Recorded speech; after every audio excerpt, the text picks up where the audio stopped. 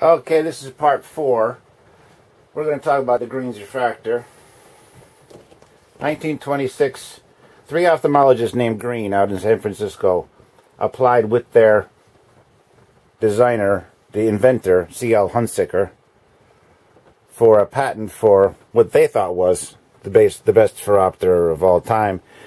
They tried to sell it to Bausch Lomb. They got the patent in 1931. Bausch Lomb said, "No dice. You've got a patented mechanism for adjusting the axis of the cylinder." That they're trying to use the Michael Wolff patent for the cylinder adjustment. And what the heck is this? I mean, can you see that?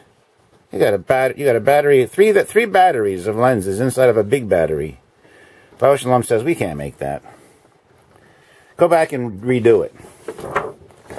So in 1932, Hunsicker, with the 2 Greens, because one of the 3 Greens passed away. I think it was a father and 2 sons in San Francisco. This is all in San Francisco. They got the patent in 1934, and that is a Greens Refractor, folks. 1934, 50% of the patent rights go to Hunsicker, and the other 50% go to the 2 Green brothers. I'm assuming brothers. I don't have proof of that. 1934 they came out. Oh boy. This one has a Stevens phoroptor on it. It's the first time I've ever seen one. It's the coolest thing in the world. You measure vertical prism, vertical forias, right hyper, left hyper. You measure here, you measure ISO. But nobody ever uses these things. See, because here you got Risley prism, you got a 9x rod, you got an ear point card. Thank you very much. Hello. Ear point card, everything. I don't really have to talk much about this, because if you're an optometrist, you probably use many of these. It's the best Phoroptor ever made. It's got real thin lenses.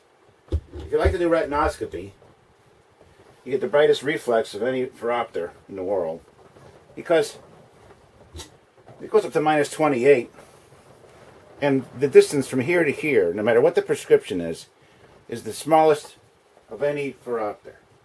So the reflex during retinoscopy is the brightest of all. They made those from 1934 to 1978. The reason why they had to stop making them in 1978 is because they were tired of being beat at the marketplace by the Ultramatic RX Master. So the 1956 RX Master, the Jackson cross cylinders, were not yoked the way they are.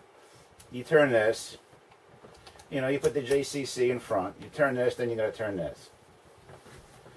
See there, you turn that, and you turn that separately. In 1967, they were yoked, so when you turn this, the Jackson cross cylinder goes with it, and that went viral. It went viral when they didn't even have viral. Every optometrist in the world had to get one. So by 1978, they must have sold 1 million of those. Greens Refractor was not as popular. So what they did, Bausch Lomb, they said, well, we can do that too. And they came out with something called the Greens 2 Refractor, which had yoked Jackson cross cylinder. I don't want to get into the details about any kind of patent infringement lawsuit that might have ensued.